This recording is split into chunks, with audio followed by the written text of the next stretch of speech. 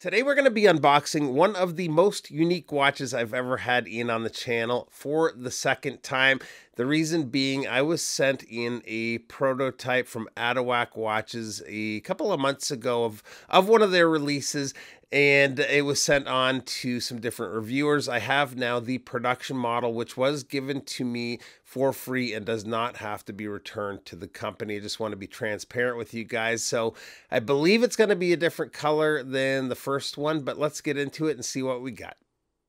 All right, so we have got a fairly large box here filling up pretty much the whole screen. I, just for the fun of it, went to my old school spot where I was doing my videos in the past. A lot of videos done on this tabletop, so why not today?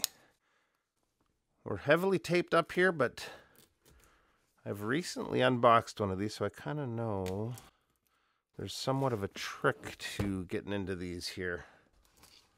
And I think that is the trick. Oh, not quite. Couple of more incisions here. Did that do it? Yes, it did. Okay, just 1 second here. All right, so got rid of the bigger outer box. You can see we've got the Atowak logo on top. We've got an inner box here, so let's get rid of this. What do we have here?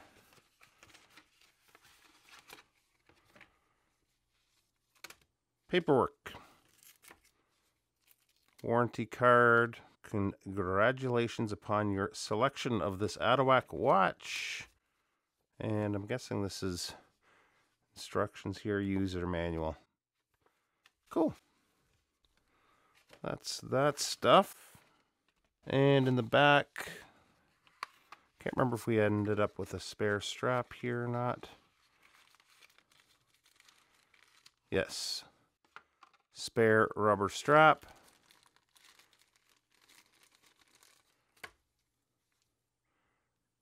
Quite a nice looking clasp there. So let me put this stuff away and we will get to the watch. All right, so we've got the very shiny Atowak inner box. Got a little clasp there. And here is the watch. Ooh.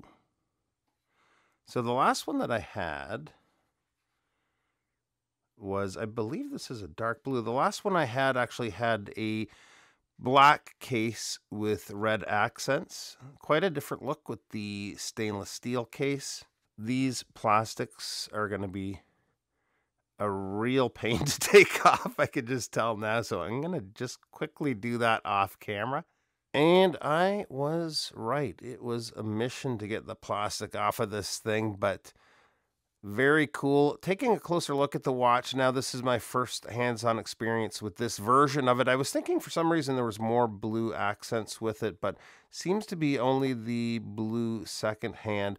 Well, it's not really a second hand, the running seconds, the star-shaped running seconds at the center of the dial. Of course, we have that blue rubber strap for it too, but what a different look compared to the red. The red had a black DLC coated case, and the stainless gives it a very different look and feel. As far as time telling with these, if you've never seen an Atowak Tarantula, right now we're at 7:15. All the time telling is done at the bottom of the dial here, and I'll just advance the time. And you're going to see the 6 up here change to a 9. At the bottom of the dial, we are now at 8:30. At the top, you'll see that 7 roll over to 8:10, and so on. So just a really neat way to tell the time. This is called a wandering hours, and it is a very affordable wandering hours watch compared to some of the much more expensive alternatives out there. Take a look at the movement here. So I will be doing a follow-up video on this watch after I get a few weeks of wear, but if you want to get some of the details, I'll leave a link to my original video on the prototype in the description below, and you can take a look there. But yes, I will be doing another video on this watch in the coming week. So let's take a look on wrist. And here it is on my 7¼ inch wrist, and this wears awesome. It is a larger watch, but by comparison to even watches from the same brand, the Cobra, which has a similar wandering hour time display, that is a much thicker and larger watch. I'll be definitely giving this lots of wrist time. Again, if you're looking for some of the specification, pricing, all of that, I get into that in a previous video that I will link below. So that is it for today. Really appreciate you taking a few minutes to stop by, and we'll see you real soon. Bye-bye.